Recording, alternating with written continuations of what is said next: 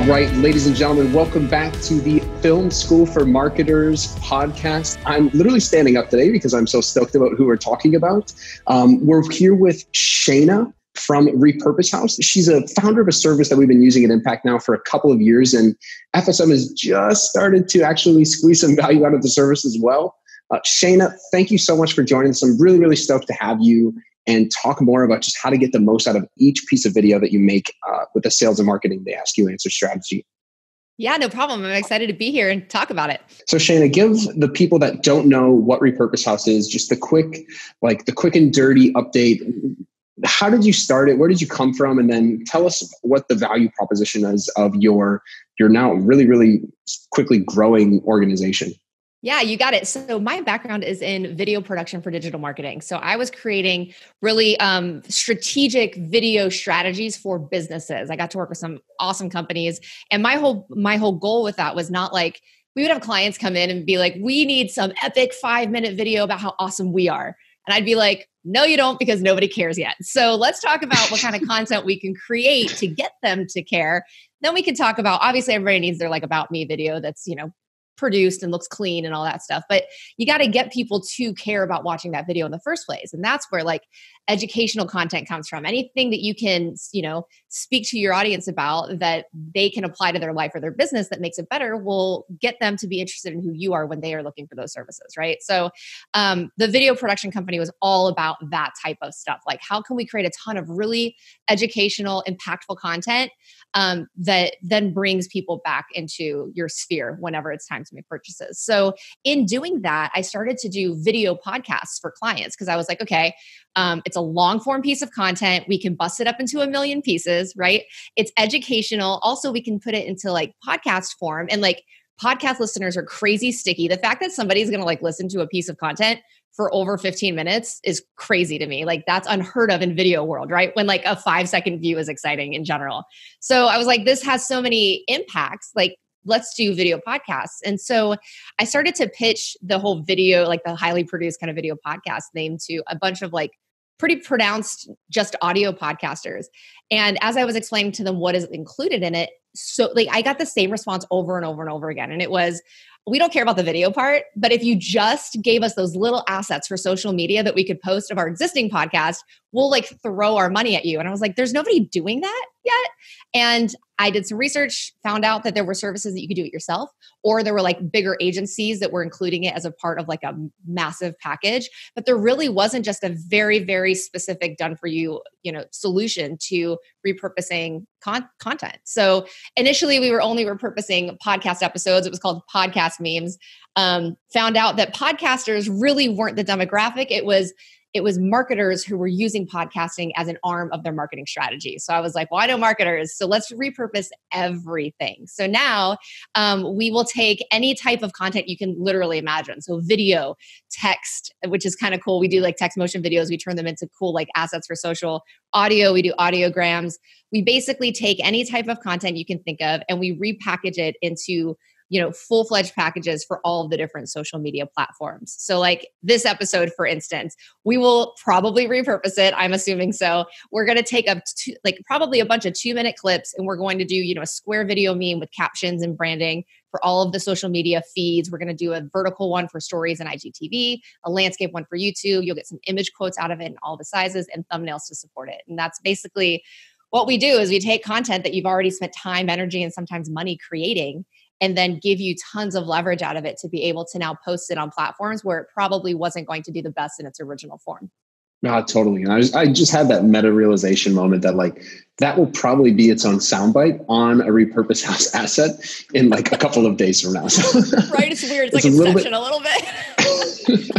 It's a little bit like in the weeds of it, but no, it's pretty cool at the same time. So Repurpose House essentially is a subscription service that allows you to send long form videos to an organization that's going to do all of the stuff that you could do yourself, but really is like the first thing to fall off of my personal plate when I'm making video content. Like the last thing I'm going to do is go make a video meme to go put on Facebook or on LinkedIn. If something's going to fall off my plate, it's going to be that. I have to instead upload just a link to this YouTube video. I have to take like 10, 15 minutes to create like a ticket for this video and tell them the bit that I actually want to have captured. And then in a business day, they turn it around for me to actually like push out to my social. And then what I feel like is all of this untapped exposure of my content that I wouldn't have gotten without actually just having some third party do this, because I'm not going to do it myself 100% of the time, or probably even like half the time, if I'm being honest. And I think this is a really big sort of aha moment when I'm explaining Repurpose House to a lot of my consulting clients is the realization that it's not just about making this stuff, but it's about making the most out of this stuff as well. Like, people don't get the juice that they need from each video. They're worried way more about the consistency of it and like doing the next thing and always moving on to whatever's next in the pipeline of content to go create, without sometimes looking backward and say, are we getting as much out of each piece that we really could?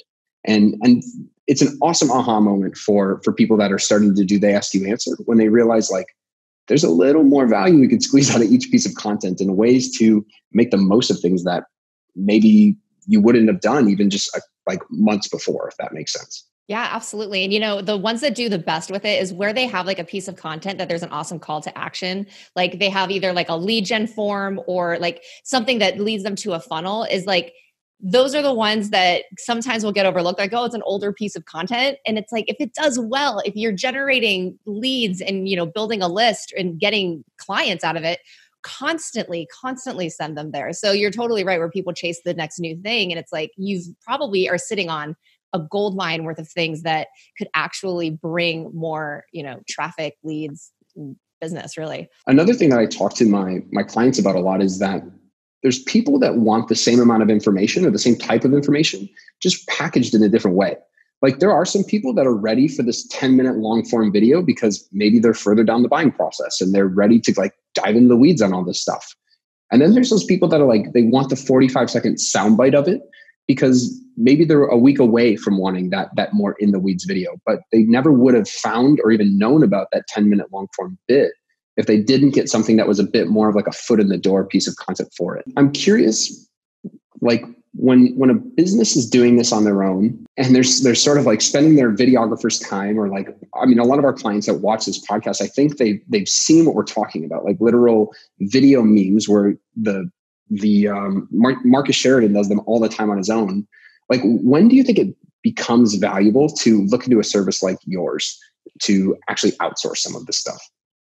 Ultimately, you have to look at it this way. Do you really want to spend somebody's time on your team who's probably specialized in something that is way more exciting than going through captions and making sure things are spelled right for hours at a time, especially a videographer, because videographers come at a pretty decent price tag and they want to do creative work and things that are actually going to be strategic for you, instead of wasting time formatting, resizing, captioning. So really what it comes down to is, if you have people who are able to then manage taking these assets and just doing amazing things with them, don't waste your time and your team's time, having them do redundant work that is really not in their wheelhouse. And truthfully, it's not what they want to do anyway. Like, they're probably going to be way more excited and way more effective at literally anything else that's within like the scope of what their job description truly should be, right? So ultimately, you at any time you can outsource us, like a solution like us, because we try to make it as easy for any size team or like content if you will, to be able to utilize us. Like, we have packages that start really, really low, where it's like, okay, you just get the 3 different size videos once a week. Like, if you repurpose one piece of content one time a week and you're good to go. But then we go all the way up to, like you're saying, once every business day. We have people who have triple subscriptions and get 3 assets, like repurposed every business day. We even go so far as to go through your content for you and curate it and submit tickets for you if your team just doesn't want to do any of it. So it's like, there's really the right time is now. If you're working with content and you want to be strategic with it, if you already made it, get the most mileage out of it. There's no reason not to. Yeah, I've had a lot of customers that I've brought this up to, and they say that they need to show like the value of it before they're going to be getting like the budget to have a subscription service like this. So I tell them to just try and do this yourself once or twice. Like, make some scrappier version of it that you're going to publish to your own social media, and show how you can take a piece of content that you've taken the time and effort, money to actually create, and drive more traffic to it with repurposed versions of the same information. And I'm curious, from your perspective, they're like, what you guys have seen so far, what is like the best, like, what's the best content to do this with if you're trying to be picky about what you want to sort of test the waters with when you're making repurposed content? It's a great question. So if you're trying to prove the point, you need to be able to show some result, right? You can't deposit likes. So you may as well come up with some metric that actually matters to the people who are going to write the check for the service, right? So we have one client, and it's also helpful if you can track everything. So we have a client who uses HubSpot. I know you guys are big HubSpot, fanatics. So we tracked just repurposing one piece of content for them one time a week. So it was a video podcast similar to this. They're in the event industry. They talk to industry experts in their field, and it's a gated piece of content. So anytime somebody wants to watch the long form piece of content, they have to basically pay with their information. So their email address, their name, their business name, things like that. And they just took one little 2-minute clip out of that 1 hour long episode every single week. And they were just posting it strategically. That's the other thing. Like Mondays was Facebook feed, the square video meme. Like Tuesdays was LinkedIn feeds, the square video meme. And they did stories on Wednesday on, Instagram, then stories on Thursday on Facebook. And then they went into their LinkedIn groups and posted there. Like, it wasn't just post it one time on one platform and then ta-da, like it all of a sudden generates all of this crazy engagement and traffic. You have to be very, very strategic in what you're doing with that. But the cool thing is you can take the one little clip and string it out over all of these platforms. Like you were saying, sometimes people are in different mindsets. So like if I'm on Facebook Monday and then I'm on LinkedIn on Thursday, LinkedIn's more business minded for me and for most people, right? If I'm on Instagram, I don't even follow anybody from work because I don't care, right? It's like I'm in like tune out zone kind of. So it's just having the messaging differently on each of them as well will really help. So if you can spread it out over the course of a week on multiple platforms, have something that they're being driven back to that you can prove that there has been an engagement spike or, like their opt-ins in 90 days increased by 300%. Just from social media. And that was just from 1 2-minute clip a week that they repurposed. And we have the case study on the site. Like it's a downloadable thing and it goes through exactly what their strategy was. So if you want to take that for free and apply it for a month or whatever, and you can start seeing if you see engagement by like the DIY version so you can prove it, you guys are welcome to do that. But it was really cool to see it proven. If you want to prove it, you just have to be able to show metrics that people care about, not vanity metrics and likes and stuff like that. Because ultimately, like that's great. It's brand awareness, but we all are trying to generate some sort of ROI on our efforts, right? And if you can't show that, then that's probably, not the best way to test it. Totally. And I think that's a great actual resource to have people that know there would be value in this in their own organizations to have that sort of wielded as a little bit of a backup. So we'll definitely put that case study in the show notes. I think you touched on a cool point too, that for every business, there's probably a different social media or a specific social media sort of grouping that's going to make more sense to connect to their customers on. And so maybe step one of deciding how or when to repurpose your own content is to decide which channels you actually have qualified prospects that are searching and they're in the right mindset for whatever it is that you want to educate them about or show them passively. And I'm curious, now that you've repurposed so much content, has it changed your pre-production process at all? Are there any like lines that you make sure to say in the intro, or like, do you know what the little soundbite is going to be before the play button ever gets hit on the video? Yeah. So like in other people's content or in our own, because with others, we're at the mercy, right? But for when we're producing content, we usually now will, unless it's an interview style like this, we always try to create the long form in numbers. So like the top 7 things that X, Y, or Z, right? 7's the best number statistically. Like if you use the number 7 in your content, you're automatically going to get a bump in engagement. But numbers, odd numbers specifically, if you have an even number, it's like 3+ ways to X, Y, Z, because for some reason odds do better. But if you can break down the long form piece of content into bullet pointed lists of numbers, people's brains work in loops. They want to close the loop. So if you now repurpose the top 2 of 7 things that X, Y, or Z, if they watch the 2, now their brain wants to close the loop. So they're going to want to go now to the full length piece of content and see what the rest of the 5 pieces are that they've missed out on. So now and when we do this with other clients and we're creating long form content on the front end, that's the only format we start in. We're like, take the one question that you get asked all the time and break it down into 7 points that you can actually talk about. And that's basically the magic trick to being able to repurpose it. Because now you've got 7 pieces of content that you can pull out of one long form video, and they're all very specific, you know what 7 they're going to be, you know, and then there's little strategies like headlines that perform, like there are certain 3 words in headlines that outperform any other beginnings of headlines. And there's been really cool research done on that too. I'll send you the link to that after this, because it's pretty cool to see what 3 words do well. And some of them like crazily outperform anything else. And we're talking like the big bold headline at the top of like your repurposed video. So people kind of get an idea of what it's going to be about. But that's generally how we do it. Numbers really work. God, that's so interesting. Okay. So there's all of like these little tidbits of things that you've sort of learned along the way through people like doing the trial and error of this. And you have like, you're that intentional about saying like, okay, we know the golden nugget of this piece of content. Like now we have to figure out how to give them literally like 2/7 of the story so that this can be enough for them to come and watch the entire piece of content. Right. Absolutely. And what's nice about when you bullet point things out and have 7 points, if you will, when you go to start on each point, it's automatically kind of a natural endpoint where you're not just like cutting somebody in the middle of a sentence or a thought. Like you're going to be like, step number 2 is, and that's just a really easy place to cut. And then right before step number 3, it all feels very clean because it's basically like build your own piece of content is what it comes down to. You can break it apart, you can put it back together. So it's just a really strategic way to start making the long form pillar content. I'm curious now as well, for businesses that haven't made all of this content yet, they're not super experienced with repurposing everything that they have because they haven't even made that much stuff. Like, do you recommend businesses start somewhere in some medium of video before going and doing this repurposing? Or do you feel like businesses can do this the minute they start to create effective video?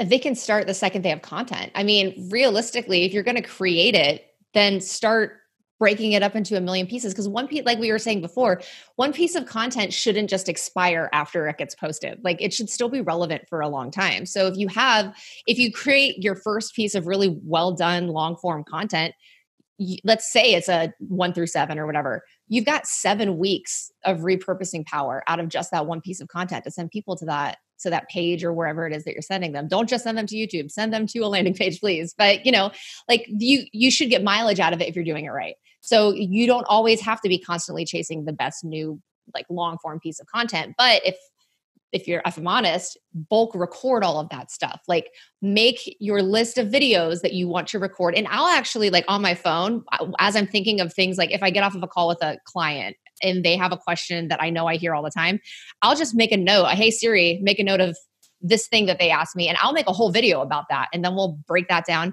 It's literally just the stuff you say over and over and over again that you feel like you've told everybody. You haven't told everybody. People clearly have that question consistently, right? So make content out of that. And then, that can be your long form. Turn that into a blog post too, that's then has the video embedded. Like there's so many different ways you can take one random thought while you had driving and turn that into your blog, your long form video, like lead gen, and then 7+ weeks of social media posts if you're really, really strategic about it at the very beginning. Have you seen anybody that just drank from the fire hose and like just did a massive amount of content all at once so that like for a year they had everything they needed to do as like a small business owner or somebody that's just like, you know what, I know this is important, but it's not something I can give 30 minutes a week to. Like I need to just do this all at once. How do you think businesses do that the right way? Well, that's actually what I did originally with my video production company. Like I was like, I don't want to, first of all, it's expensive to do that if you have like full production, because getting together every week or whatever with a crew that, if you're not super experienced in video production, then you need to bring somebody on, right? So time and money efficiency is going to be a big player there. And that's what I would do. I'd be like, we're going to spend the whole day and we are going to have a strategy session beforehand. We're going to talk about all the videos we're going to record. We're going to have all the bullet points laid out. We're going to know exactly what these are going to look like. We're probably going to get 12 videos out of the entire day. We're going to go and film, and that's going to be the end of that. And so now they've got 12 long form pieces of content, which really didn't take that long. You can survive one day to get a whole year's worth of like social media posts, right? But then each of those, like we said, have a lifespan that you can juice them so much with repurposed assets. Like in a day of your personal time and strategically putting the right partners in place to edit, to do the repurposing, and then to be able to post them on your social media platforms, you've got your year's worth of social media content that's then driving to the long form that should already be really impactful to begin with. And then if you're really savvy, you have it embedded on your website. You've got a blog post written out of the 7 things you talked about. So it's already formatted well for a blog too, because they do well with numbers also. And now that's driving SEO too to your site. So literally in one day, you can just crank all of this kind of stuff out. We actually, because, I segued from video production to Repurpose House, which is, taking existing content. I'm seeing how there's a need on both sides. And so now we're going to start creating events where we can do this for clients, where we do a quarter of content and with 6 different companies over the course of 2 days, like a weekend, right? Because it's so much easier for clients who are busy and just don't want to do it. They know it's a priority, but not enough to like set up a camera every week. So it's like, you have to kind of meet businesses where they're at, because it's unrealistic to think that you're going to constantly be like remembering every Tuesday at 10 a.m. to bust out a camera and start talking to it eloquently. You know what I mean? Exactly. If I put makeup on once a week, I'm lucky. Yeah. So. Yeah, no, I have like a calendar in my, just like, remember to do something content related.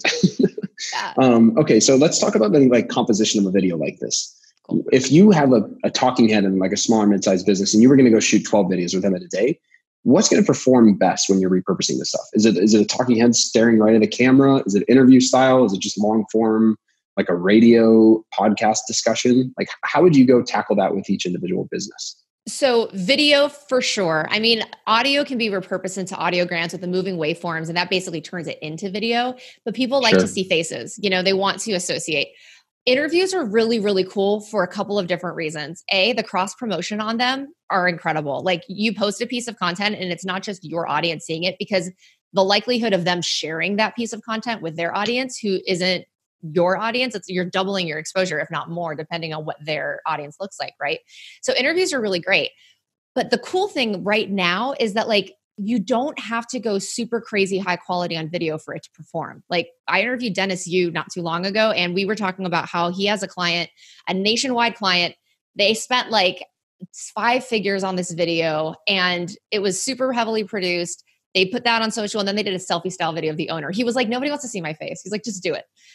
Selfie style video, 1 minute, cost $0. And that one outperformed the produced one, like, by a long, long, long shot. So it's like, you can get away with being at a conference and seeing somebody who is really cool, a person in your industry, and just selfie style videoing on your phone and having a conversation and repurposing that. And that will do really well on social, because people love like the selfie style video. It makes them feel like they're kind of getting into like your life. It's more personal.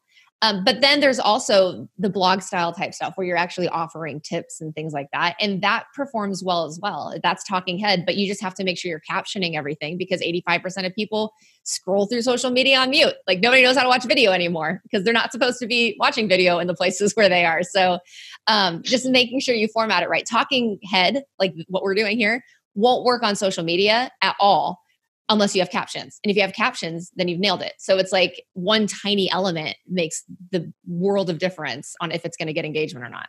And when it comes to engagement, do you guys have any best practices? Like, here's what I feel like some people are thinking is like, if I don't have a large social media following right now, then I don't really have anyone to push this out to anyway, unless I'm making something that like my employees or team members are going to be excited to publish on their own personal accounts. Like, how do you make the most out of publishing this stuff?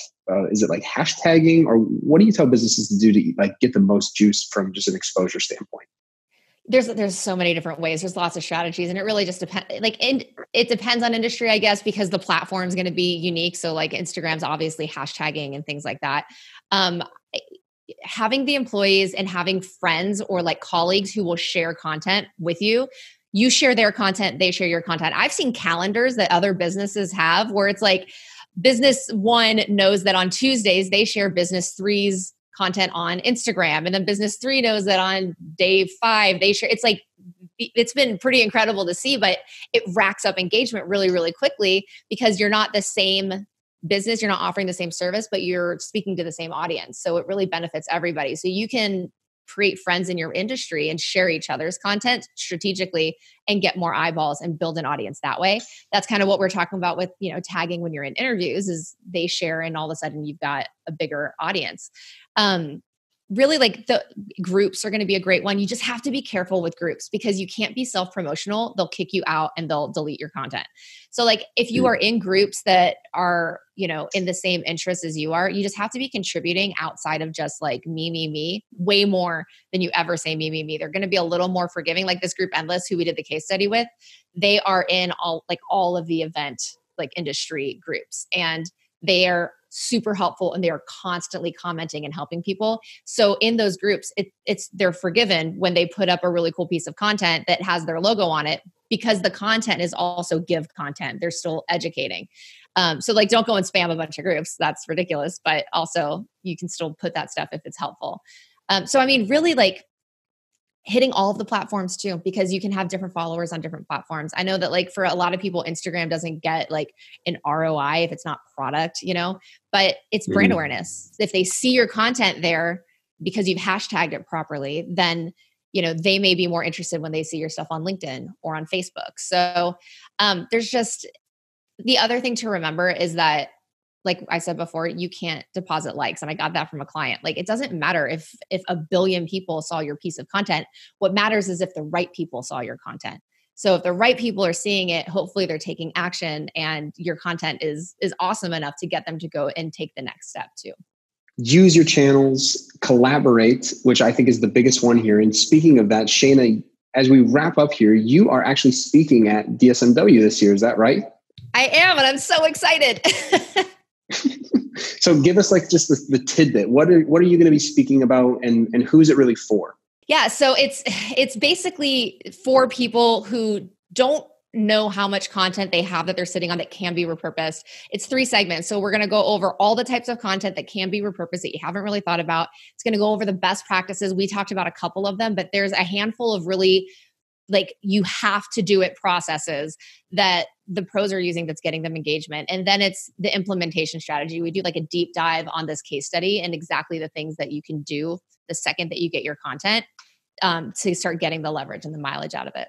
Stoked about that. I am really excited to hear you talk. I'm excited to watch Repurpose House keep growing. And what we'll do is just at the bottom of this as well, we'll have the link to the agenda for DSMW 2020. If you guys haven't gotten your tickets yet, it's April 5th through the 7th in Hartford, Connecticut. So please go check it out. You get to watch Shaina, you get to watch myself talk, a lot of experts in the digital sales and marketing world. And Shaina, for people that are interested in just keeping up with you, what's the easiest way to stay in contact with you and get in touch? Yeah. So on social channels, I'm Shaina Weisinger. There's not another one, I feel like. So basically my at Shaina Weisinger all over the place is going to be me. If you want to follow Repurpose House, that's going to be where you get a lot of that like value-driven content, the repurpose tidbits that then drive you to all the cool long form stuff. That's going to be Repurpose House Co. on all the different platforms too. Okay, awesome. So check out Shaina on LinkedIn. We'll have also her link in the show notes below. And come to DSMW this year. And thanks so much for watching, guys. If you have any questions about what we talked about here or how to get the most out of your own content that you've made already, please leave a comment below. We do read and respond to every single comment here on this YouTube channel. And give us a like, give us a share. Show this to somebody that you think would get value out of it that may not know what Repurpose House is yet, or Film School for Marketers. And as always, guys, until we see you next time, keep learning.